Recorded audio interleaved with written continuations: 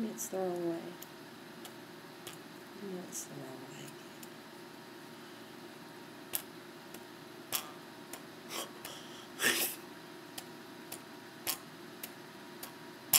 Ow!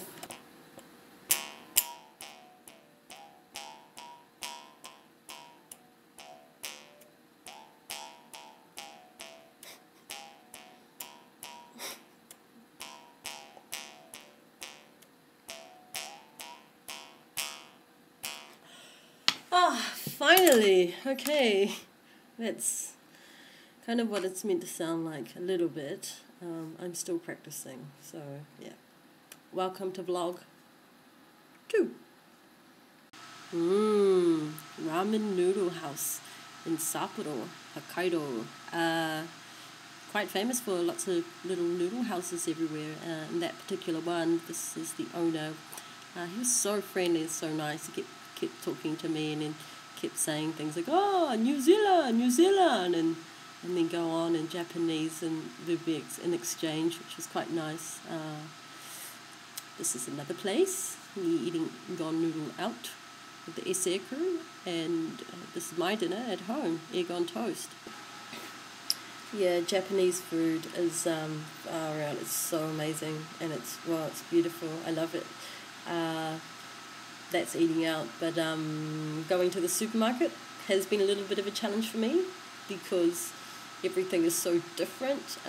I recognise none of the products in the supermarket for a start, and second, like, I can't read kanji or hiragana characters, so it's quite hard to identify what is what if it's packaged.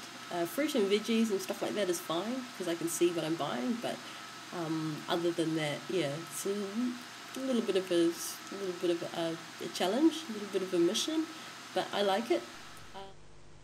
Only the crumbliest, flakiest chocolate. Hokkaido onsen. Onsen is hot springs.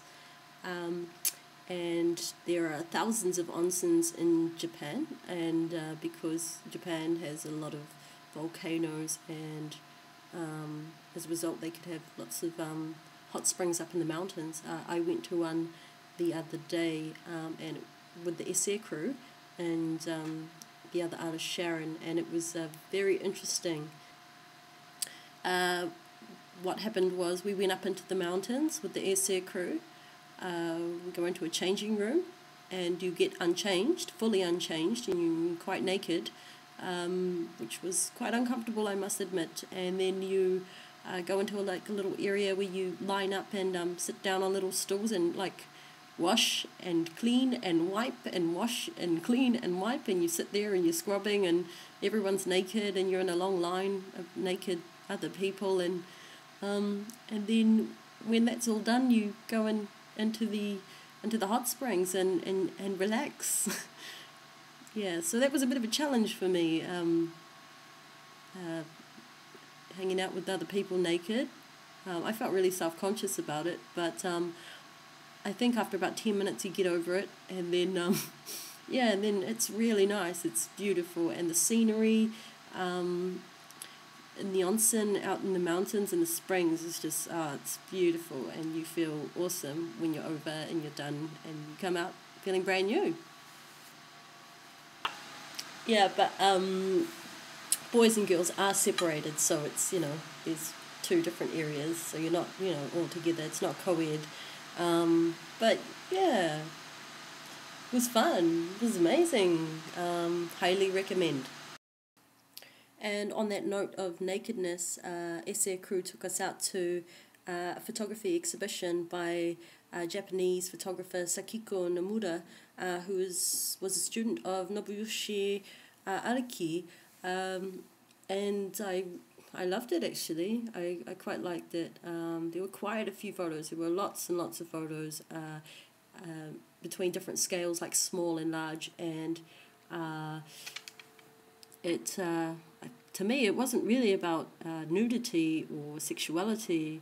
I think what I got from it was about subjects in the photos, and it had a real time-based feel to it because of the amount of photos that were shown and the quality of photos, which there were quite a few blurred, and it was just these moments in time, and subjects stared directly at the camera, and it was kind of projecting some kind of internal, I don't know, loneliness or something. It was quite sad, and I really liked it, and plus I hadn't seen a big photography show in quite a while actually, so that was really nice.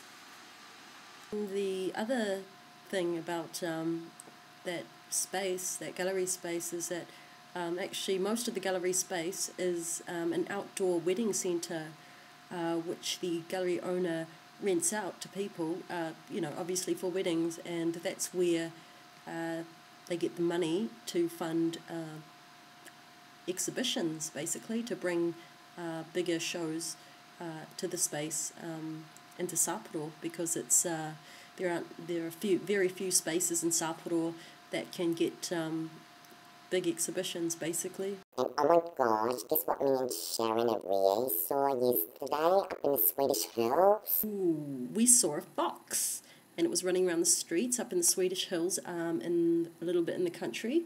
I did initially want to go and find a bear or a tanuki, but I think I'm satisfied with the fox, because bears and tanukis probably would attack me, so that's cool. And this is me at the Sapporo Bear Museum, and yeah, this is what I learned at the end.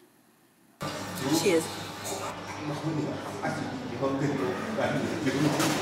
Well, yeah, I could sit here for another few hours drinking these actually. We also visited the Milk Museum, and at the end we ate lots of cheese, ice cream, and drank some milk, of course. And this is where I became a little bit suspicious of Sharon. Hey, look, it's Brookback Mountain.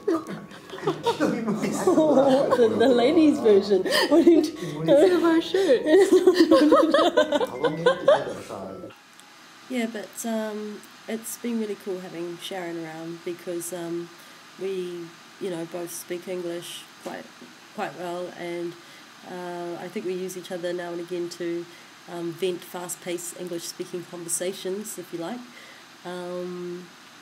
because I find that I've been doing a lot of listening, having a lot of quiet time, a lot of just looking around, listening, because you can't really just spark up a conversation with anyone here, and because not everyone will understand you, but that's also quite nice too. I like that as well. And a big arigatou gozaimasu to Fuyuka-san and Emi-san for inviting us to the bread contest, which was like a sandwich contest actually. They've put on those events in the past, where they've had bread making competition, dumpling, curry contest. So yeah, this was quite nice. It was small and intimate, and I just wanted to play some footage from the end, the winner actually of this sandwich contest.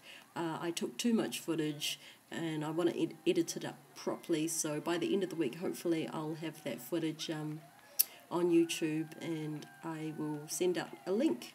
But congratulations to the winner. I forgot her name, but yeah, she deserved to win actually. So actually, thank you for listening to this vlog, and I will update you for the next time.